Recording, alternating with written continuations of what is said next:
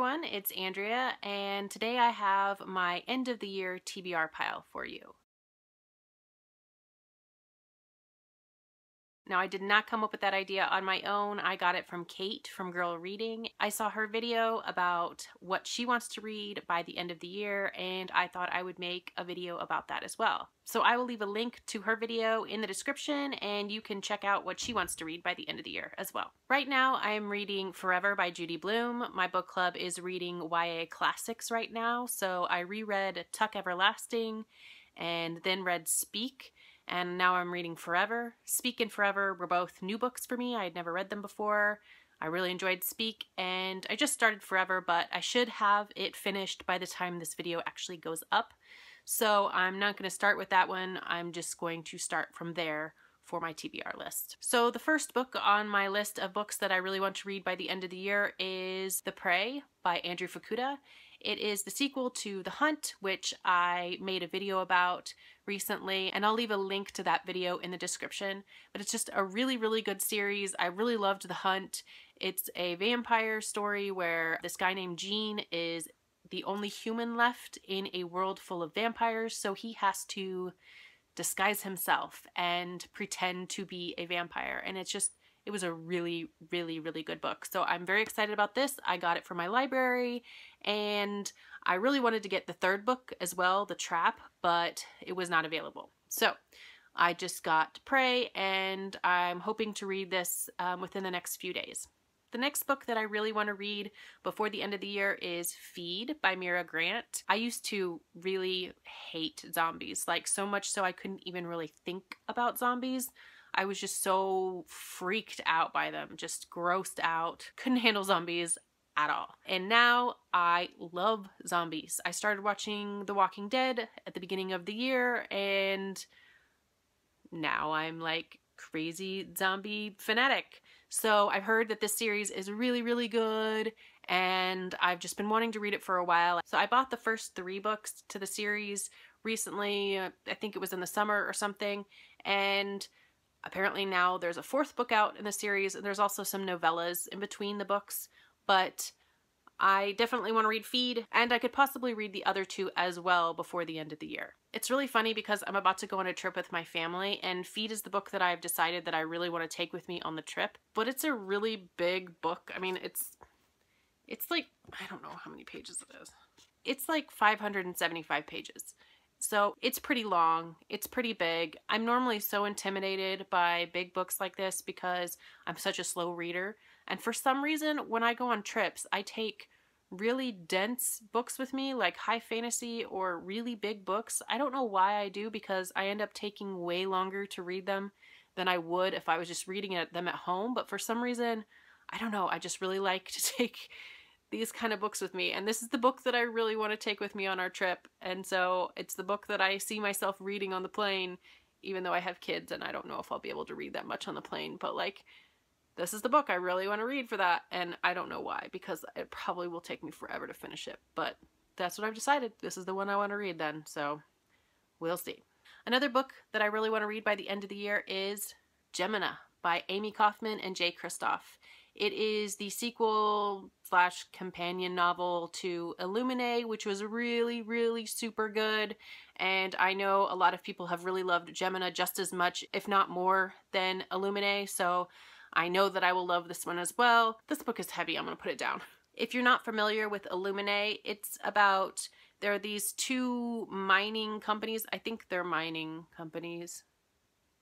Anyway, I think 2 mining companies that are like rivals, and one of the companies has made this illegal mining operation on this planet in the middle of nowhere, and the other company finds out about it, and then they attack. All these people are dying, and then 3 ships actually escape from the mining colony, and then the people who attack them actually start chasing those 3 spaceships. So the story is about a couple who lived on the mining colony, and they actually just broke up, and they have escaped on those ships.